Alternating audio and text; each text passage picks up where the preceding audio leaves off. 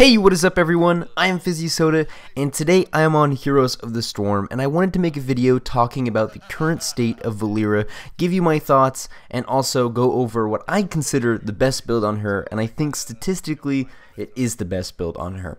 So first off, she has been out for about 2 weeks now, and she is awesome, great, stealth character, love it, but the problem with her is she is not a 100 to 0 character. She can't burst someone down like crazy. She has the potential to if you build into it, and she can definitely do that to squishies, but against tanks and a lot of the characters, she really can't do too much damage. She can kind of poke, deal some damage, and then get out of there because she can activate stealth whenever she needs to, but she's just not that strong. She has great engage, and she has great finishing, but she is definitely not a just go all in and sit there and be able to take out a whole enemy team by herself. She's not as powerful as an Illidan comp. She just doesn't have that potential as is. I do think she needs some tweaking, and I hope soon Blizzard releases a patch that buffs her a little bit. Currently, I think her cheap shot, the stun is a little too long. I think it's like a 1.5 second stun. I would like that to be reduced to around like a 1 second. I think it needs to get nerfed. It's a little too long in my opinion. And then she has a talent called Blind at level 13, which allows, after that cheap shot, the target is blinded for 2.5 seconds, and I also think that is a little too long. Maybe nerf that a little bit, just because against an auto attacker it's really strong.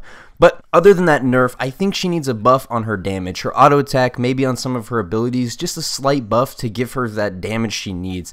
Now she can pump out damage, but for most people she's just not as good, and if you reveal her, she's useless. She kind of just has to back out. She can't really fight because without her stealth she loses half of her kit literally, because she has different abilities while in stealth.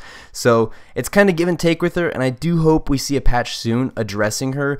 She's still really fun to play, but at the moment she's more of a quick match hero and not really in the competitive scene, and I think until we get a patch that's going to change her, I think she's going to stay as a just kind of random pick every now and then to have fun, but not really a hero that we're going to be seeing a lot of competitive play with.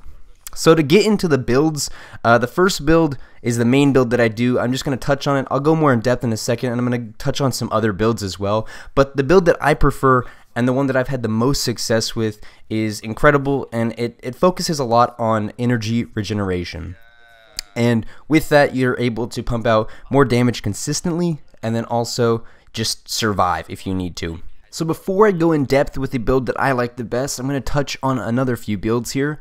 The first other build is one that focuses a lot on coming out of stealth, dealing a quick amount of damage, and getting those combo points. But after you spend your combo points and you deal that quick damage, you really have nowhere to go, and you don't have much damage after that, since you'll have no energy and you'll be on cooldown, and it's just, you're pretty much useless after that. So I don't like the build where you take subtlety and initiative and you go that route.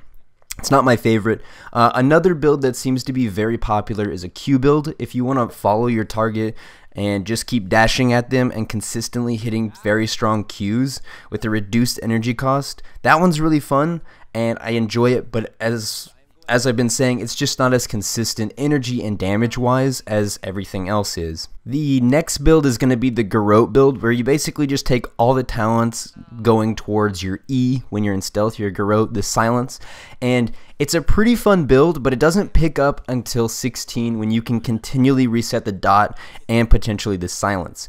And it's super fun to play with, and it does a lot of damage if you're consistently hitting your target, but the problem with it again is you have no energy regeneration basically, and you're focusing everything on that one attack and then auto attacks afterwards. So it's just not as consistent in my opinion, but it is a super fun build to play and just kind of silence and have a consistent dot on someone. You can do a lot of damage also to like bosses and camps, and it helps with that since your auto attacks will also deal more damage on top of consistently resetting that dot damage. Now the last build before I go in depth with my favorite build is going to be the piano build. With this one you'll have 4 extra keys you can press, being Crippling Poison, Wound Poison, Thistle Tea, and then also Cold Blood at level 20. With this build, you really have no energy regeneration, and you have to wait on cooldowns, and it's going to be pretty tough, but with Thistle Tea at 16, you'll get that boost of 100 extra energy right away, so you can get out a pretty big strike with your Cold Blood,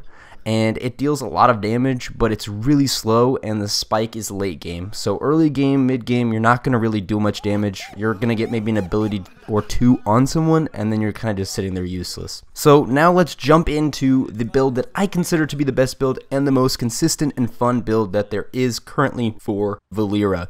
Now at level 1, you choose Vigor. Vigor is going to be awesome because it passively gives you 2 extra energy per second, and then also if you collect 20 regen globes, you gain an extra 20 energy. So your max energy will be 120, which is going to be very, very helpful later. And I think I usually get the quest done around level 12, maybe sooner, maybe later. It just depends on the map, depends on the game. At level 4, I like to choose Relentless Strikes, since this will make it so it reduces your energy cost on your Sinister Strike by 10, so it's only going to be 20 energy to cast it, which will be huge on top of the boost that you're getting at level 1. At level 7, I typically choose Fatal Finesse, since this is going to increase the damage of your W, and then also after you hit 20 heroes with it, it's going to reduce the energy cost by 20, which will again make this only cost 20 energy, which is huge to get your combos off. At level 10, basically every time I will choose Smoke Bomb, just because of the flat out 25 armor against basic attacks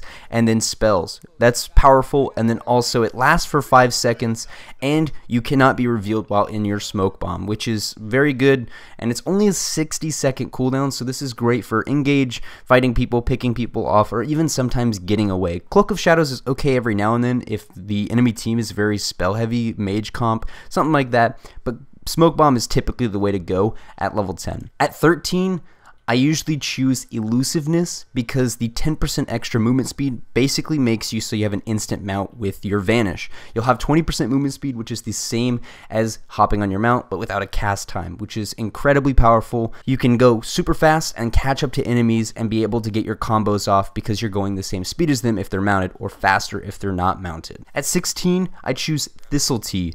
This is going to be incredible with all the reductions in energy costs, and then also with your increased energy. You can get out a bunch of combos, a bunch of abilities, especially your Q, since it's going to have a 1-second cooldown because you'll be hitting people with it. You'll get a ton of combos out, and then when you're low on energy, pop your Thistle Tea and get back in the fight. So you have a consistent energy with Thistle Tea. At level 20, Night Slayer is going to be the safest pick here because it's going to reduce your Vanish by 3 seconds, allowing you to pop into stealth and then use your either cheap shot, garrote, whatever you want to use there, and keep comboing. But you can also go Cold Blood if you really need that extra damage. She can burst out a good 1300 damage at level 20, and that is just insane. So that is the build I usually go with her. It's very safe. You're going to have plenty of energy to keep using your abilities, and it's not going to limit you in cooldowns. It's not going to limit you in energy, and it's just the safest all around.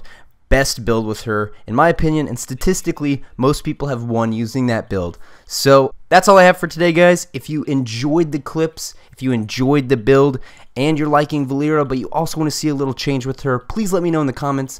Drop a like on this video. But thanks for watching, and I'll catch you guys next time.